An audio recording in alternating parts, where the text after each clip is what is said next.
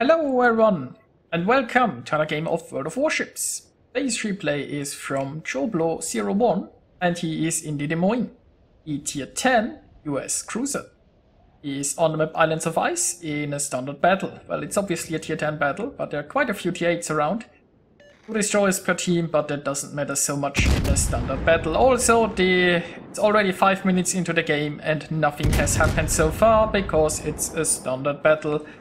And standard battles just suck. But anyway, let's see if Joblo can make the standard battle great again. Also, I guess I'm kinda warn you, this game is somewhat of a steamroll, but it's not the friendly team that's steamrolling the enemy. It's just Joblo in his Des Moines. Now, there was a broadside Moskva that is no longer floating. Nobody is surprised. I'm not sure what his idea was, but it didn't work out, unless he just wanted to sink because he was tired of standard battles. But anyway, we are down one enemy cruiser, now 2 more appear, and Joblo doesn't care. Now there is some problem because there's a Richelieu towards his left, and he's kind of showing broadside. But there isn't an awful lot he can do about that, because it's much more important right now to angle against those 2 cruisers.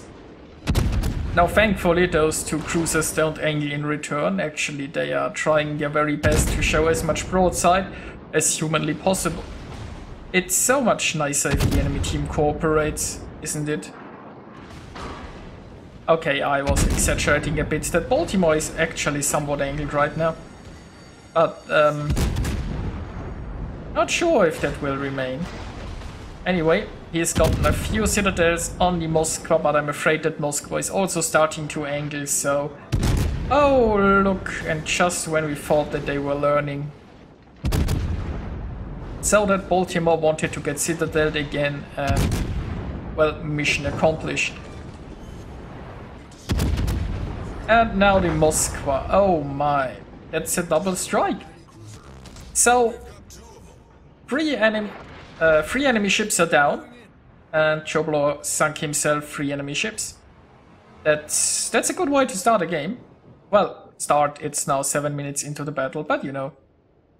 It's not like anything happened the first 5 minutes, anyway. So there is a Grosser boy here, who I don't know what he's trying to do, sneak behind friendly lines, I suppose.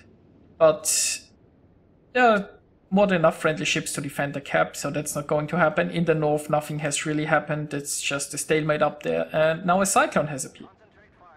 Now in a cyclone, it's rather important to get close to the enemy, because otherwise you can't see them.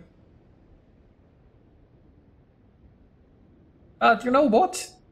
Joblo isn't afraid. He'll just go in there and brawl it out with whoever comes his way. And the next victim is going to be a Richelieu. Well, I mean, still 15 kilometers away, but we'll see. Is that Richelieu going forward? Is he going backward? He's probably going forward, right? Well, then again, he's a French ship.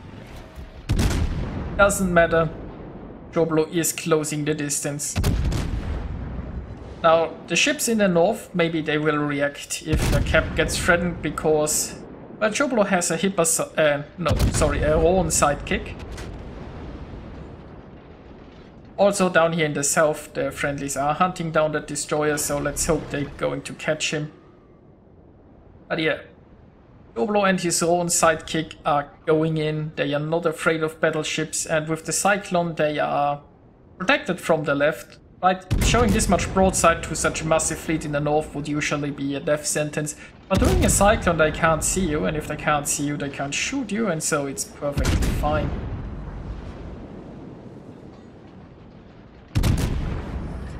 There is a nice cozy fire. Now Joblo is slowing down here. You don't have to get too aggressive against the battleship, I suppose.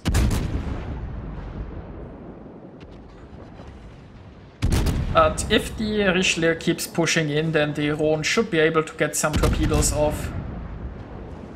So that's good news. If you don't have torpedoes yourself, just get yourself a sidekick. Then again, who knows, maybe they don't need torpedoes after all, because the fires are doing a number of this enemy battleship, and soon we might be in armor-piercing territory.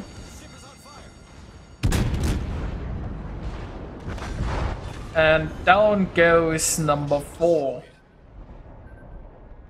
Still only 4 enemy ships sunk, and still all of them defeated by Joblo. Well, I mean, he had help.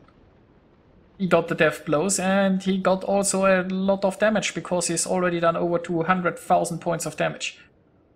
Now, of course, friendly ships here are going to cap, because what else are you going to do? He's asking politely in chat not to cap. Personally, I'm just about winning, so I really don't care if people cap or not, as long as we win. But I can understand he has tasted the blood of his enemies and he wants more. Also, he can heal here a little bit. He also has RPF, possibly a clan battle build, or maybe he just enjoys it on his cruiser to go destroyer hunting. And here we go, North Carolina, once again a battleship in close quarters. That's not ideal. Now he can see the North Carolina here. Well, the cyclone hasn't been reduced to 8 kilometers yet, I suppose. But the radar can help spot a little bit longer than 8 kilometers in a cyclone. I guess at this point this might just be buggy here. It should be 8 kilometers, right? And that's also why he isn't spotted. Or maybe it's now 8 kilometers. So anyway, either as it may, he is doing a great job of farming himself some nice juicy North Carolina. The radar ran out, so he no longer spots the enemy. But he is still shooting in the vicinity, because battleships are rather slow, so it's unlikely that he went very far from his last spotted position, I suppose. And we spotted North Carolina again for a time, but he went down. So anyway, next up on the menu is a Hipper. And I don't think this Hipper will fare any better. Now the enemy team is actually trying to defend, but they are so far behind on ships that they are... yeah, in a very bad shape. Also, I guess the friendlies have somewhat surrounded the enemy camp. Not that it matters that much in a cyclone, I suppose, because they can only shoot you if they're close enough. So, there's a Kraken, but why stop at a Kraken? Why not go brawling with a Bismarck at like 5.5 kilometers? Now, Bismarck are amazing brawlers, have amazing secondaries. And, well, as a cruiser, they can do a lot of damage to you. And yet, Joblo is not afraid. Now, the Bismarck is showing an awful lot of broadside. And you don't show broadside to a Des Moines at this range. It's just not very healthy, you know. You might be a Bismarck, but yeah. The fact alone doesn't save you. So there is another ship that went down. He is up to 6 kills and almost 300,000 points of damage in this very short... well, rampage he had there, but he is not done yet. Now, next up, we have a broadside cruiser, because we didn't have enough of those already. And followed up by a juicy destroyer. Maybe he can get his second double strike, but nah, I think he isn't fast enough killing this ED. But no doubt he is going to take down another one. And this brings up his total to 8 ships sunk and almost 320,000 points of damage. Now there is only one enemy remaining. Will he get him as well or not? Oh my. I mean, the enemy team did cooperate quite a bit, but it's just amazing what this Des Moines has done so far. And can he get number 9? It's close. But no, somebody was faster. Now here we are with the results. Joblo managed to get himself 3,498 base experience. It's not quite 3 times the amount of the second one in the team, but it's close to 3 times the amount of experience than the second person in the team got. And you know, it's not like the friendly team got devastated, it's just that Joe Blow went in and sunk everyone before the other ships arrived.